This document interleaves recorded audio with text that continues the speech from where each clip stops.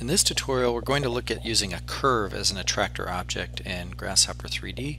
So let's go ahead and start by creating a square grid, and we can just change the size of this grid, the number of columns and the number of rows, and actually we'll just use the same slider for both of them. You can see we have this grid now. And so the next thing I want to do, and actually let me just change the size just to make it a little bit bigger. Great.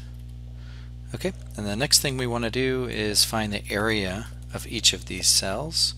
So that'll give us a center point in each of the cells, and then we also want to put a circle on, let's make a curve in Rhino, and then we'll put a circle on each of the points and use the circles as what we are changing, as the geometry we're changing. So we'll bring this curve in,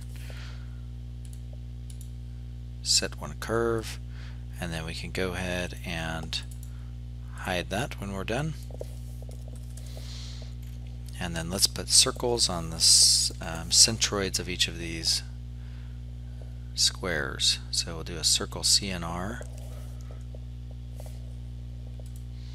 Use the centroid, and let's just do a slider right now for the radius. Let's go from 0.5 less than 7.00, and just make sure that that looks good. I'm going to turn off my centroids just so I can see these a little better.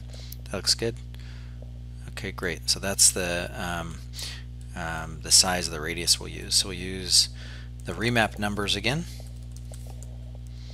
and we need to find the closest point of each of those centroids of the area to that curve. So there's a command called curve closest point, and the points we need to search are the centroids, and then the curve we need to search is this curve here.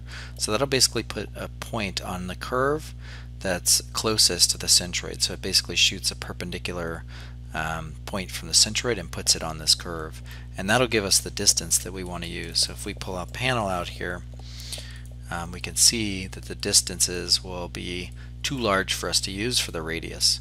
So once again, we'll remap numbers, we'll construct the domain, and we'll create the new domain based on these circle radiuses. So let's say our smallest one is 0.5, and our largest one, let's say, is 3 for now, 3.72. I'll plug that in. Of course, that's the target domain. We need to flatten always these numbers so that we can compare them to each other, and then we need to find the bounds of that domain. So these numbers here, the smallest and the largest, and we'll use that as our source domain. Of course, our values will be the distances that we're remapping. And then we need to use these remap numbers for our radius. And you can see it then, let's preview this off. We can see it then changes the radius of those circles based on their distance from the curve.